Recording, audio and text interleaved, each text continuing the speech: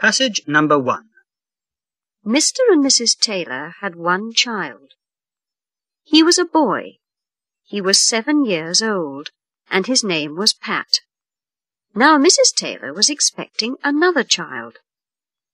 Pat had seen babies in other people's houses, and hadn't liked them very much. So he was not delighted about the news that there was soon going to be one in his house too. One evening, Mr. and Mrs. Taylor were making plans for the baby's arrival. "This house won't be big enough for us all when the baby comes. I suppose we'll have to find a larger house and move to that," said Mr. Taylor finally. Pat had been playing outside, but he came into the room just then and said, "What are you talking about?" "We were saying that we'll have to move to another house now, because the new baby's coming," his mother answered. "It's no use," said Pat hopelessly. "He'll follow us there."